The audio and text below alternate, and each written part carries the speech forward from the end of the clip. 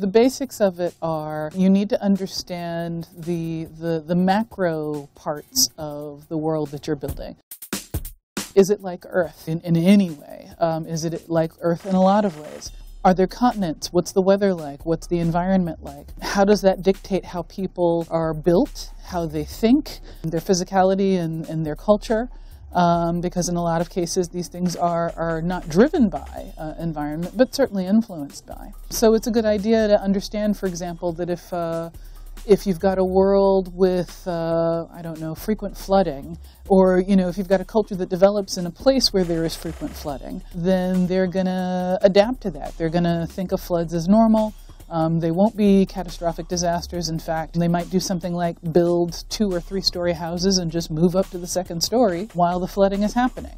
So, it's a good idea to understand how this is going to dictate what your people's lives are like. And then you've got to do the micro world building. And the micro world building is where you take our understanding of how people work in this world and apply that to the people of your fantasy world. And you kind of have to do that because people aren't magic or a mystery. People operate according to, not rules or laws, but there's some patterns. People in science fiction tend to not think of the soft sciences, like psychology, sociology, whatever.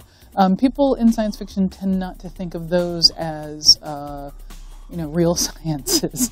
But having come out of that field myself, I know that is, that assumption is not the case. So it's a good idea to understand, how do people get to be the way that they are? How do people typically react to trauma? How do people typically react when they are under threat? How do old organizations change with time, or do they? So, when you understand how our own society works, it allows you to make a fake society in your created world more plausible to readers who are familiar with our world.